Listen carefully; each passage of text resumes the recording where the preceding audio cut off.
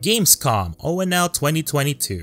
New IPs, game updates, release windows, and a new PS5 Pro controller? Huh.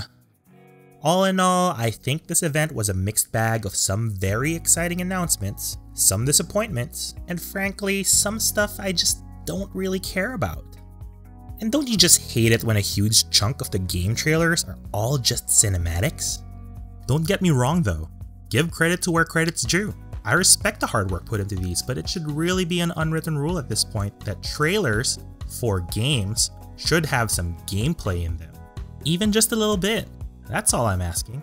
Well anyway, here are a few notable games that I'll be keeping my eye on. If your favorite game isn't on this list, feel free to tell me how terrible I am in the comment section below. And while you're at it, go ahead and click that like button, subscribe to the channel, and hit that notification bell so you can immediately let me know how much I hurt you and your feelings after every video I upload. This is Miles, and with all that out of the way, let's run it back. First on the chopping block is Dead Island 2. It's hammer time.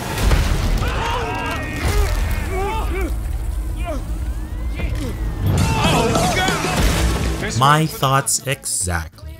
I'd lower my expectation for this one though. While it does look like it seemed to have captured the spirit and the gameplay of the original Dead Island games, this is the Embracer group we're talking about, and we know how their most recent game turned out. For the gameplay alone though, I could see this being a fun romp of a zombie game, especially if you like playing co-op. However, how will it fare among the now oversaturated market of zombie games? That remains to be seen. Next, we have Dead Space. Oh wait, no, this is the Callisto Protocol.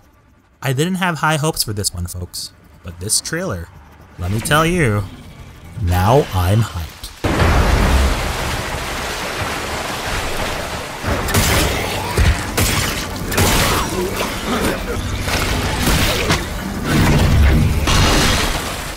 A true successor to the Dead Space franchise, complete with all the blood and gore you could ask for. Some of the animations were a bit hit or miss though, such as the water just passing through the character's legs. And then there's this jittery animation with this thing.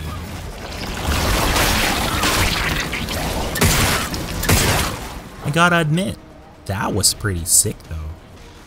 Next up, we have Lies of P. I almost said Life of Pi. No!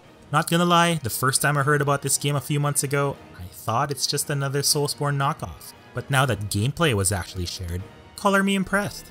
A steampunk design and aesthetic, fluid animations, and a wide variety of environments to play in. Apparently, it's a unique and dark take on the classic story of Pinocchio as he goes on his tireless journey to become human. However, what really intrigued me about this game was about their unique lie system, where what you do and say as Pinocchio affects the gameplay. I definitely have my eye on this one. Let's see where this goes. Now we can't have a Gamescom discussion video without talking about the much anticipated Harry Potter game, Hogwarts Legacy.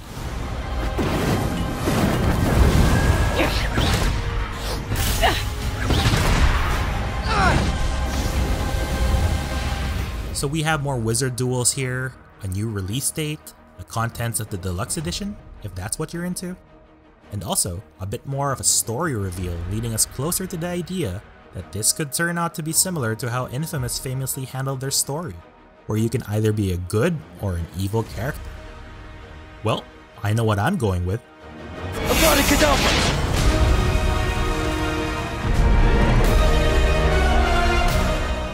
The next game we have on our list is High on Life, a new IP by Squanch Games, the video game development studio founded by Rick and Morty's Justin Roiland. I don't know about the rest of you, but I think this is a day one purchase for me. The trailer showcases, I believe, a boss fight? I'm not really sure how to react to it, but it has a lot of quirky elements, including talking weapons, like a Morty gun. Wow, we're actually hitting her! As well as an overly sadistic talking knife. I'll slice them to death. I'll cut their heads off. I'll rip their limbs off. Whoa, reel it back there, buddy. Anyway, this has no release date yet, but it already looks like a very interesting addition to Squanch Games' portfolio. Next up, we have Return to Monkey Island. Huh, I didn't expect that. For all you millennials watching, you may remember an old game from the 90s called The Secret of Monkey Island. These series of games were produced and published by Lucasfilm Games and developed by Telltale Games. The Secret of Monkey Island was a point-and-click adventure game that was as witty as it was charming, a far cry from the endless cookie-cutter games we have today. So, Return to Monkey Island is a true-to-form sequel to the mainline series of Monkey Island games, and based on the trailer itself, looks to be just as witty and charming as its predecessors. You can't do much better than this exotic and extremely remote island! Stay back! How did you find me? Return to Monkey Island is now helmed and developed by Devolver Digital, so you can definitely expect good quality here. Return to Monkey Island graces our shores next month. So not really much of a trailer here, but I have a lot of questions for this new open world game by a former Grand Theft Auto producer. It only really showed just a few clips of what we can expect, but the teaser trailer claims that Everywhere is a multi-world game experience that blurs the line between reality and the digital world. Let's check it out.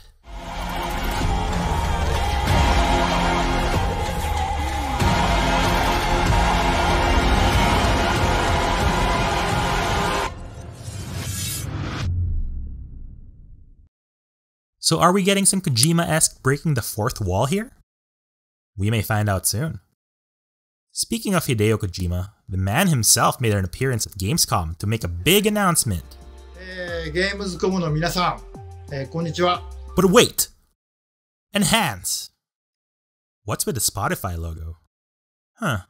小島秀夫です。僕は今ですね、ゲームの制作、ゲームの新作に取り組んでおりますが、今回は別のニュースのお知らせとなります。この度9月から、僕のポッドキャスト番組を Spotify でなんと独占配信することになりました。Ah, good old Kojima, trolling everyone in the audience again. Never change, Kojima, never change. Going back, the next game on our list is Dune Awakening. Remember when I said I wish there was some gameplay alongside cinematic trailers? Yeah, I'm specifically referring to this one.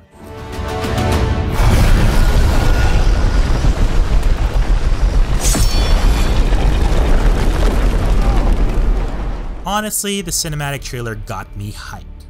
Until they announced what kind of game this is. An open world survival MMO. I'm up for all things survival games, but that MMO tag almost guarantees that this would be monetized like crazy. No thank you. Oh hey, Xbox and PC finally get Ghost of Tsushima. Psych! It's a Chinese knockoff titled Where Winds Meet. Look, it has everything from the environment design, aesthetic, various swordplay, traversal, and even ship sieges. Not gonna lie though, that running on water mechanic looks pretty dope. Okay, so I haven't watched the Expanse yet, but I heard good things. Apparently, this next game is a story-driven game the likes of Life is Strange. Oh hey, it is by the developers of Life is Strange, Deck 9. Heck, I'd give it a shot. That pre-alpha footage looks very alpha though. Good thing it isn't out anytime soon, with a summer 2023 release date. Okay, so now we're down to the last game on our list, Atlas Fallen. We won't let go. For now, we can stand for ourselves. Enough of these cinematic trailers and show me some gameplay.